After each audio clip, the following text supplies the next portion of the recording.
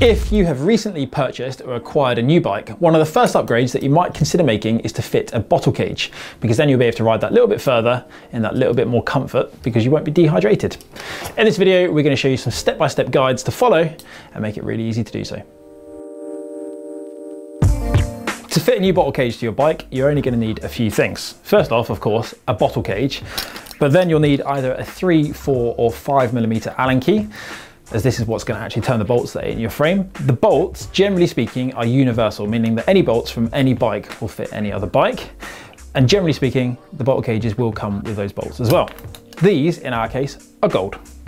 But if they don't come with your bottle cages, they're probably already on your bike. And then finally, a little bit of grease, which I have down here, and a cleaning cloth, just to make sure that the threads and everything else is nice and clean before you apply your new bottle cage. Actually using proper Allen keys is a lot easier than using a multi-tool when it comes to attaching a new bottle cage. That's because a multi-tool can be quite bulky, meaning it's actually quite hard to turn inside of the bottle cage. First thing you need to do is work out what size bolts you currently have inside of your bike. I happen to know that ours are 5mm, so I'm simply going to start unscrewing these with my 5mm Allen key in an anti-clockwise direction. I'm going to be careful not to lose the washer, as that's important to go outside of the plastic, which is what the bottle cages are often made of. After you've removed the bolts from your frame, I recommend picking up your cleaning cloth, making sure that if it is a new bike, there are no little bits of paint that have worked their way into the threads, or no other bits of dust or any other contaminants. You want to make sure threads are always nice and clean. Once you've done that and you've rubbed the threads on your bolts, it's now a good time to apply a little dab of grease onto each bolt.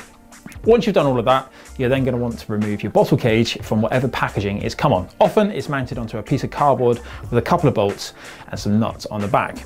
Try not to lose those because you might want them in the future. When it comes to mounting your new bottle cage, make sure you get the correct orientation. The most intelligent person I know, who was my coach for many years, once fitted an aero bottle cage upside down purely because he thought it was more aesthetically pleasing. When he turned up at the training camp with it like that, we, of course, all laughed him out of the room. He's never been forgiven it for it either. So make sure you get your bottle cage the correct way up. When it comes to attaching your new bottle cage to your bike, make sure that that little washer is on the external side of the nut, as this is what's going to help clamp down on your bottle cage against the frame.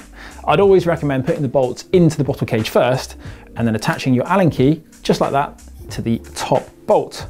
And then simply and gently find the threads. At this point, you want to be really careful not to turn the thread with too much force, because if it's not aligned correctly, you will very easily strip it, as there is a lot of leverage even on this small Allen key. When it comes to making the final tightening movement, you actually don't need to tighten your bottle cage too much. If you do have a torque wrench at home, around 2 Nm is generally speaking more than enough. There's not a lot of pressure on a bottle cage, so you just want to make sure it's not rattling and there's no chance of the bolts working loose. And that's bottle cage number 1. I feel that this bike is made for adventure and it could probably do with a second one. When it comes to fitting your second bottle cage, you'll notice that things get that little bit more fiddly. And that's because in this small part of the triangle of the frame, there isn't actually that much space. And in fact, my large Allen key struggles to make a complete turn without grazing the other bottle cage. So, finger tightness. It's always a lot easier to undo things with your fingers at this point.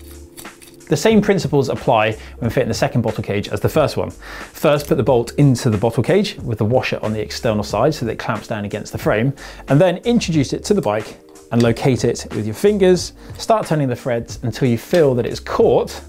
Again, this should be nice and smooth and all the threads should have been checked to make sure they're clean. Do the same with the bottom one. Now this does get a little bit trickier here because, as I mentioned before, there's a lot less space when it comes to fitting the second bottle cage. But with a little bit of patience, it's not going to take you that much time.